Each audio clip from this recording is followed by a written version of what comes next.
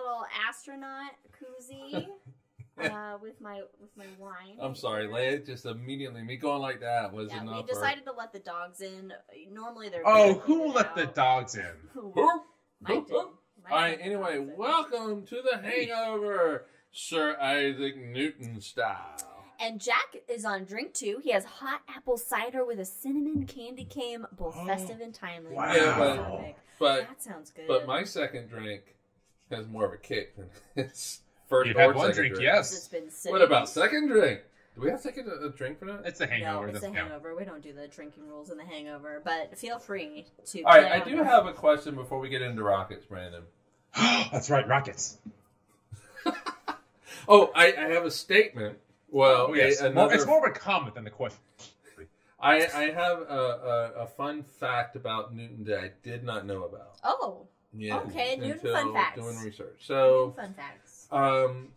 In optics, there was an obscure little thing where it basically you have beam of light. So I guess it's not really obscure, but a beam of light comes in and he makes it bigger.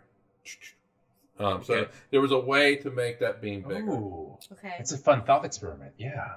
Yeah. So he has a way of doing it. How do you make the beam bigger? I don't know. Imagination. He does it. So combination of lenses and different things like that. Okay. And so guess where it shows up? In modern times, guess where it shows up? It shows up in modern times? Yes. A bigger light beam? Yes. Oh, is it Death Star? Close. Ooh. You're kind of on the right track. Let's think about this. Star Killer Base? What? You're on the let's think about this. Lasers? So we're on the right track. Lasers! What does laser stand for? Light Wait, amplitude. wait, shit. I'm sorry. Lasers stands for something? It's Yes. not just a word, it's an acronym?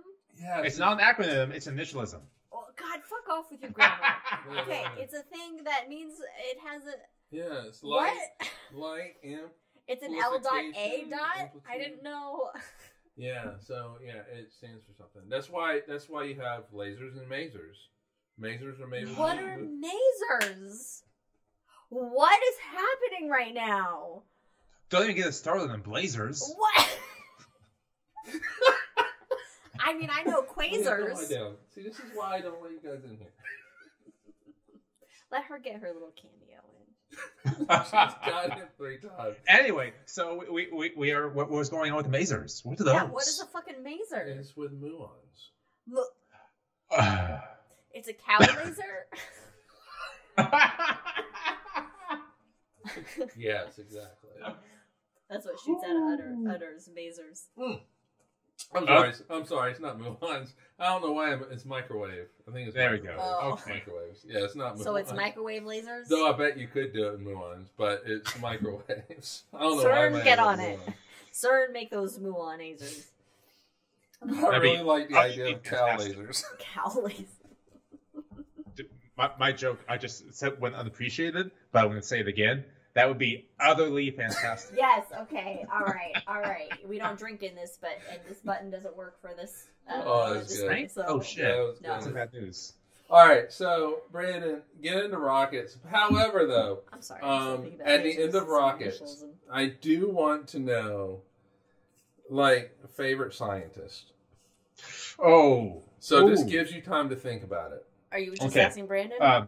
So with Everybody. everybody. This is a Brandon, but unlike Brandon, I don't I will have give the- my answer. I don't have the breadth of God damn it, scientist Mike. knowledge. All right, take us away on rockets, Brandon. All right, so with rockets, you had mentioned during the episode that NASA still uses like Galileo Newtonian physics to get to the planets, Yes. and that's true. And they also only use, I think it's like 5 or maybe 6 digits of pi to get like Who within needs a all digits meter of of pi? orbits. Yeah, and that's because you don't need like the quantum mechanics to understand the physics of gravity of the planets. Speed relativity. Because those are big Yeah. scale things. You don't need quantum for the big. You need quantum for the littles. Yeah, Yeah. so you really don't need Einstein to figure out the orbits of the planets or how to send Okay. Juno to get to Jupiter Fuck and off, orbit Einstein. that planet. Yeah, fuck off, Einstein. You don't need Einstein to get to Pluto with New Horizons. All you need is a dude that lived 400 years ago. That's So fucking they still crazy. use Newton's math just to get to the planets, Yep. and have a satellite orbits and park around the celestial objects. Well, isn't That's it Mercury that orbits based on Newtonian physics and Well, not? Mercury's weird. It's reversed. Okay, I always so- reverse it. All right, so I always with reverse Mercury, I almost included Mercury. So you look at Yeah, Mercury. that's a big one. Mercury It's a is little close to the sun, so it feels more of the sun's gravity, Uh-huh. and so its orbit, where it's not a closed orbit. So its orbit precesses around the sun. Mhm. So if you use Newtonian physics, you get halfway to explaining so why. you need Einstein. So you need physics. Einstein. So So I fuck it up. in No, my head. I always and reverse so- it. so that was a big thing for. It was a big thing for 300 years. Why? Why Mercury? Why does Newtonian physics not? So we know it's incomplete. Uh-huh. Einstein answers it precisely. Einstein's like, I got this. Hold my beer. And again, this is one of those moments where, for a moment, it was either Einstein and or Einstein's, because Einstein had somebody help him with the math. Let's go back in time and have Einstein and Newton have a tea party. Yes. Well, it happened on the Enterprise. Well, I mean, okay.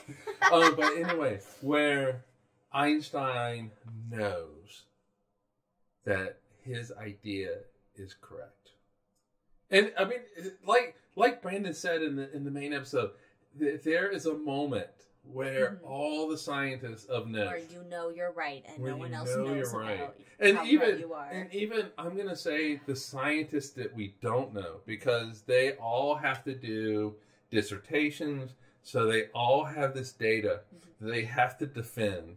And for a moment, they're the only person in the entire world, in the entire history of the world, Yes. that knows what they know. I mean, as far as we know, the history of the cosmos.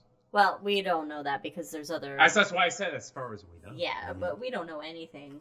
I mean, think about it. Every scientist, Galileo, looking at Jupiter. Galileo looking at Saturn and not understanding It's the ears. rings, It's ears. its ears. How do you think? Do you think Aristotle would take the news that he was wrong about pretty much everything well? Well, Yeah, it you know depends. Hipparchus, that's for damn sure. It depends. How married are you to the principles of science? Where And You know- I guess we presented don't with know- evidence of facts. We don't know his personality, so that's No. my hypothetical question: is how well would he take it? Is he an ego hound where young he guy, wouldn't older take guy, it well? older guy, probably not as well. Yeah. Because the older you get, the more married. There's a reason why physicists that get the Nobel older you get, the Prizes grumpier Yes. you get. are typically that. And I'm not going to say, okay, so Peter Higgs, okay. finish the thought, Mike. Finish the thought of the Nobel Prize. Okay, so with Nobel Prizes, the people that get the Nobel Prizes, it's usually done for work that they've done in their 20s and 30s. Oh, right. It's So- usually like 27, right? 26, Yeah. 27? So when you hit the age of, I think it was like 28, Mm-hmm. your brain, quote unquote, starts to It harden. dies. It dies. It does. Yeah. And so what they found is that right around the age of 28, people get married to preconceived ideas, and And they they get don't want to let go of them. Einstein, perfect example of that. Einstein comes up with relativity. He comes up with basically a quantum physics paper. He comes up with general theory of relativity, and he gets married to the idea that general theory of relativity and quantum and all these other forces can be combined with general theory of relativity. They can't. And he then spends the rest of his life working on that, and he just can't let it Yeah, go. it's something about children with the open minds and the. That's exactly what it was it's described like, as. It's like when you lose the ability to have an imaginary friend when you grow up. Well, some people, most. I was going people to say, do. wait a minute. Not everybody, but She didn't mean you, Jorge. it's like that. Yeah, so you get yeah. So you have the ability, early on to your brain is malleable. You're able to think outside the box. Think more. outside of the box, and then you get stuck in the box. New ideas, but What's as in you the get box? older, Your idea. and you know, to be fair, that is why older people become more conservative. Republican. As I'm not going to say Republican, but they become more conservative as they grow older. Kids these days weird lingo. I think our generation's list will prove that very wrong. I think we will prove it very correctly. I have become, for me personally, I have become more liberal. Like I've become more almost liberal too. I think almost actually. militant liberal. It's you've gone the opposite side. I've gone the opposite. Opposite spectrum. Thank you, Isaac Newton, for that word. And that's another thing I didn't know that Newton came up with. He didn't. How do you invent words? How do you invent but words? Here's the thing, though. Let me go ask Webster. You split light. TikTok? You split light. You have to come up with, this is what I'm seeing. I know, but to come up with a word like spectrum. And really quick to talk about making up words. Do you know one of the authors? That's an acupuncture point right there. And I'm sorry, I was looking at Jack's. Go ahead, Brandon. Go ahead. The author of the Oxford Dictionary in the 60s. Do you know who that was? No, of course not. But only you will. J.R.R. Tolkien. Oh, speaking of Tolkien, so the on Plex, you know, the animated. Oh yes. Were you watching that? No. But I was looking through. But I was going to. But we haven't yet. So because we were doing Oppenheimer and all that kind of stuff. Yeah. So I was flipping through all the voices. Because it's animated, right? Yes. And they showed a picture of Tolkien as a young guy. Yes, and he commented like, "Oh." I have never seen him as a young man until I saw his picture on Plex. Yeah. Dapper gentleman. Yes, and so it's always been of him as that distinguished gentleman. Yes. Older and like, hey guys, can you guys go play elsewhere? Anyway, and so yeah, it was like, okay, all right, that's what Tolkien looked like. Yeah. Yeah. It was fun. All right, so my question is, favorite scientist? I'll even let you have three because I have three. I've been thinking about this for the last 10 minutes. Okay, I've thought about it briefly, and I would like to say just what comes to my head, what came to my head initially. I'm gonna go with what came to my head initially, and what came to my head initially is Marie Curie. Oh, that's a good one. And that is because that as a woman, she dedicated her life to studying things that ended up killing her. Oh, yeah, that's dedication right there. That because she didn't know they would end up killing her because we didn't know about radiation and all that shit. And so that is what came to my head and just seeing pictures of Marie Curie, and I'm like, I identify with you. Yeah, like just not your brain because I don't have that, but just like, yeah, you're a hardworking woman who, ended up dying for her work. Have you guys ever read The Sea Around Us by Rachel Carson? No. Really? So she is like one of the original oceanographers there. And just her science and contributions to oceanography is phenomenal. And plus, she was a fantastic public communicator. So if you have the chance, I strongly recommend reading The Sea Around Us. Okay. Sea Around Us. Okay. Send it to us in text so I can get on and remember. Also, I think of obviously the famous Hedy Lamarr, because it is the typical, beautiful, beautiful woman who happens to be a Hollywood actress, but is actually doing science on the side and gave us Wi-Fi to this day. Yeah, and is unknown for that ability, for that. I can see that connection. Smarts. Not hearing Oak Ridge. It's a little wishy-washy. Pull the Liz look too with the. Thank you. Oh, Liz and I get each other. All right. Yeah. Okay. All right, Brandon, you. So, of course, my go-to is William and Caroline Herschel. I love the Herschels. If any of you guys ever take them for the shot, I will disown you and never do the shot again. Okay, we are waiting for you to do them as a shot. Because I can't just willy-nilly do it. I need to prepare and do it phenomenally. It needs to be done correctly. Yourself and do it. Maybe just a whole podcast episode. Maybe a whole show episode. We could do a whole show on them. Yeah, you can also do a shot on them. All right, and anyway. we can do a whole show on Anyway, okay. Yeah. Herschels.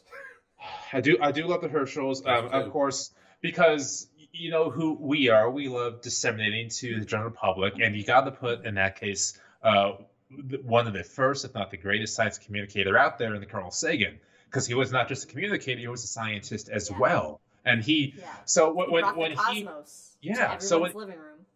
It was the most expensive series to that time. But if you recall, I'm sure you do, when he began publicizing his science, he was frowned upon by the scientific community because talking to the public was not something the scientists did during that time. It's dumb. Yes, it's very dumb. It's dumb. So he was like one of the first people to step out and make science popular. So just for that alone, he becomes one of my favorites as well. Because then on top of Sagan's shoulders, you have like the Bill Nyes and the Neil deGrasse Tysons and the Phil Bill Nye has a great So Bill Nye was actually a student of Sagan. Yeah. Wasn't Tyson? No, Tyson. It was Tyson. Bill Nye. What was Bill Nye's story with Sagan? I mean, I feel like you're right. So it was Tyson that was a student of Sagan, and they met each other. Oh, the Tyson Nye's connection has to do with the Planetary Society, maybe. Right, and then to bring it home here, Bill Nye's boss is Jim Bell, who was my professor at ASU. Oh, yes. He wrote Postcards to Mars, right? So Postcards to Mars, and also a little biography about the Voyager missions, because he was an intern and later employee during Voyager, and it's such a fun read. All right, I guess I'm up. Clearly Einstein. Okay, yeah, of course. Right. And by the way, when we say favorite scientists based on science and not their personal lives. Oh, okay. Because a lot of these people are you thinking about personal lives? Is that the next person coming up? I wasn't thinking about personal lives because I wasn't thinking about personal lives because lay it off. Go. I think I have a feeling who's coming next then. Well, actually, you're going to be surprised. Oh, will I? Okay. Who you think it is? Okay. Zwicky is not going to show up. I wasn't saying Zwicky. I wasn't thinking Zwicky. I wasn't thinking Zwicky. I wasn't thinking Zwicky. I'm thinking guy with other particles. All right, so number 2 in the list, Richard Feynman. There we go. That's what I was thinking of. Get those bongos Disregarding out, the personal life. Get those bongos out. I thought it was going to be Vera Rubin. Number 3. You're very passionate about Vera Rubin. Those are my 3. Okay. Excellent. And I would actually put Vera Rubin number 2. I mean, I love Einstein because Einstein... It's Einstein. Well... We know. He has great bagels. I mean... just took everything and turned it on its head. Yeah. I mean, you could also say the same Max Planck and Niels Bohr. Yeah. And, Schrodinger and all of these people. I mean, I love cats. So you don't like Schrodinger. I mean, Feynman was just... He was basically a bohemian. Yeah, he liked the bongos. He liked the bongos. He would tell you all up and down about going to strip clubs and all this kind of stuff. Yeah. Look, we're not talking about personal lives because... No. With the Challenger disaster, with the O-rings, he was part of the commission with it, and this was at a fucking news conference. He called them out. He called them out. So there's this whole debate about the O-ring and all this kind of stuff. And while this is all going on, he took a little piece of the O-ring that he had, put it in ice water. During the conference. So this is better than the fucking bullshit snowball thing that the guy brought to conference that was about climate change. The Oklahoma representative and all that? Yeah. And so they just keep talking. All right. He measured it prior to putting in ice because the debate was it will shrink, it won't shrink, blah blah blah blah blah. And so he threw it in his ice water. He pulled it out after a while, measured it, was smaller, and just hands down. And went, hey, Hey, motherfuckers, this is science. It shrinks. Here's the data right in front of your eyes. That's a baller move to do at a press conference. But Vera Rubin, and I know that I have said that she deserved the Nobel Prize. She did, but she was so humble about not getting it. Because women have to be. That's true. But if there's anybody that so in the main podcast we talked about Newton standing on the shoulders of giants. How many women have been there in the shadows? Yeah, holding that up we the giant. Don't know about holding up the giants. Vera Rubin, though, she basically said the same thing. She was very,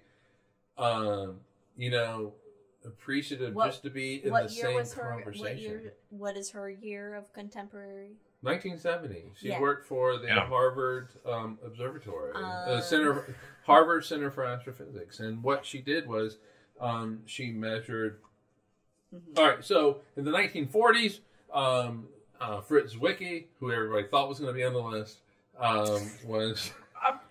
I mean, he's an asshole, but he's a circular bastard. He's a bastard. Well done. Yes. He basically said that there's this thing called dark matter. Vera Rubin proved it. Yeah. Hell yeah. And it's called a vagina. Wait. Yeah. So it's dark a mystery. matter. You don't know how they work. Makes up 75% of the universe. We don't understand how it works. True. Hashtag true. Yeah, but she proved it. Mm-hmm. And she was just very humble about not being, in the, that she should have gotten a Nobel Prize. Because she had to. Because she had to be, but she deserved it. And 100%. And it's not me. It's not just me that says that she deserved it. There's a whole bunch of people. And there's a whole bunch of people that are pissed off because she died and she never got that recognition. There should be a posthumous. Maybe they don't have to do the cash money award for it, but just a posthumous honorary. Very cash money, though. Just a posthumous, hey, here's an honorary for, but anyway. And speaking of that as well, I made it the mission in my favorite scientist. I did not even give a mention to one of my favorites, Annie Jump Cannon. Annie Jump Cannon! How dare I not mention She's Annie? a badass in that. I think we all. Saying three is really. It's just such a. We're shackling ourselves with it. And there's so many great minds that have come, and just speaking of my earlier comment about how many women could have contributed that we don't know. Like, think about just in the ancient Greek period, where how many because the ancient Greeks were the first documented society to think aside from the gods do this kind of a reasoning. The Babylons as well. Okay, but like the first that really were putting pen to paper, pencil, papyrus, whatever they used to write with, to look at the world and let's figure out the natural order of things versus, a god does this, a god does that, we need to do this because a god does this, and mean like, hey, what is actually kind of happening? It's the preamble to scientific thought by many years. How many then women during that society were also having their own thoughts of things, or even before that, or whatever, that then never could voice those or write them down or whatever. Right. Just imagine how far we would be if women voices were if there valued. was equity in society. Can't have that kind of thing. But so I just wonder about those things of like, how many people, men or women, or theys or thems, same thing, has there been throughout history that have had these thoughts but did not have the means to communicate them or write them down or disseminate them? And along the same lines, I'm sure you could actually correct a quote for me. I don't know. It was one of those philosophers, Bertrand Russell. Bertrand Russell, yeah, he had. I think it was Bertrand Russell had the quote. And I don't know the exact quote, but I am less concerned about how many Einsteins there have been as to how many Einsteins have died in a plantation field. Yeah. Right, exactly. I mean, there's so many human beings that have existed from the beginning of human evolution. We're being stared at by a dog. That's why I see this laugh a little bit. This Leia, that have had thoughts that are much larger than humanity, that are of the workings of the world, the universe, etc. Whether it's just plants or how animals work, whatever. How many minds have not been able to have been heard throughout history because of whatever X, Y, and Z circumstance? Right. It's just like I always wonder, and that's why I wish time travel could be possible, just to go back, even though there's no way you could possibly go back to pinpoint anybody, but just to what were the thoughts that just various people have had throughout time that were of this nature, that could have revolutionized things earlier, or it's something that you can't there's no answer to, obviously. There's no whatever, but it's just a fascinating thought to me. There's a movie that you guys should watch tonight. It's called Rosencrantz and Guildenstern are Dead. Have you seen it? No, I have not. I don't think so. No. You should you would absolutely love it to death. So it's Rosencrantz and Guildenstern from Hamlet, and they have their own side adventures during the play, and they get so incredibly close to all these great scientific discoveries and just get it wrong enough. Miss it? Oh, God. See, this is why I love the Star Trek universe, and I hate money. Yeah, because we all hate money. Well, except for some of us love money. I like when I have it. But the thing is, the people who love money could do a lot with it. In today's society, in today's world, which has been the world for millennia, you have to have money to be able to do anything. Eat, have a roof over your head, feed the dogs that constantly want to get in a scene, and all that kind of stuff. But my mom used to like to say money is the root of all evil, which is really ironic. But anyway, money is the root of all evil. But it's true. Money leads to it basically classes. It creates a hierarchy. It creates a hierarchy. Money leads to hate. Hate leads to suffering. Which leads to the dark side, right? And so it leads to people having to work in a field and not be able to concentrate on, the betterment of humanity. And that's why I love the Star Trek universe, because money has been gotten rid of, and now it's all about advancing humanity. People can just do what they want. Well, but the thing is, though, is sure, that first generation is going to be hedonistic, because we get what about the next generation? What about...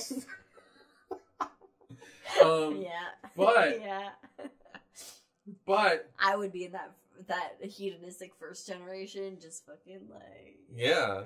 I mean, to be fair, I would too.